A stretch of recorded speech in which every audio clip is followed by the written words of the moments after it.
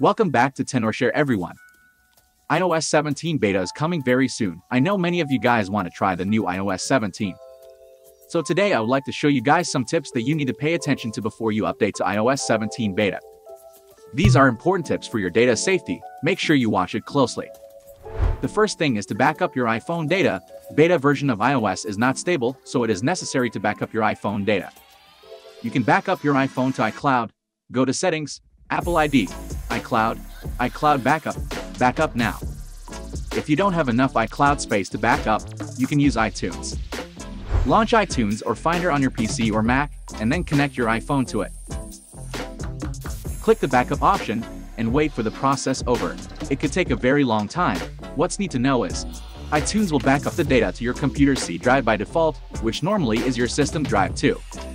It is unchangeable, so if don't want your iPhone data filled up your C drive and making your computer unable to use, I recommend you guys try iCareFone. It can change the backup location, it can recognize your iTunes backup, and it is an iPhone data management tool. It can transfer, backup, and restore your iPhone data. Check the link in the description.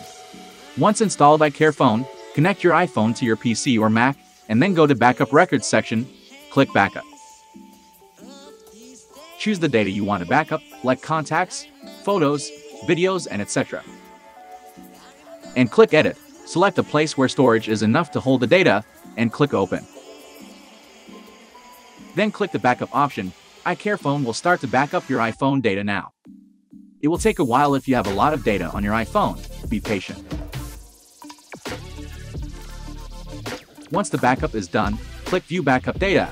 You can find out all the iPhone data here. Later, if you want to restore backup, just go to Restore section and choose your backup file and click Restore to Device option. It is easy. Now let's move on to the next tips you should know. Second, make sure you have enough iPhone storage to load the beta in iOS. Go to General, iPhone Storage. What's safe for your iPhone is at least 10 GB of free space before installing the iOS 17 beta. If you don't have that much, recommend you try to delete something that you don't need. Third is to make sure your iPhone is fully charged. Battery over 60% is a nice option. If don't, make sure you charge it while you're updating it.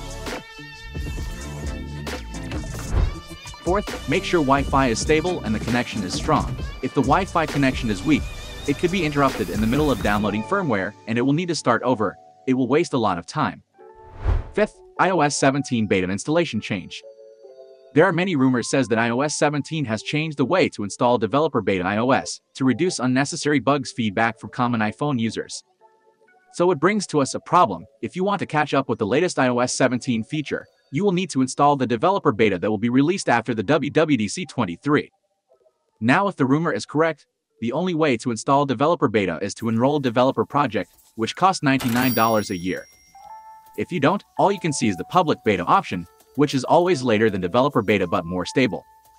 Honestly, it is not necessary for common iPhone users. What's more, I already enrolled in the developer project, and I will post a video about how to get iOS 17 beta on iPhone in an official way and an unofficial way for you guys after WWDC 23.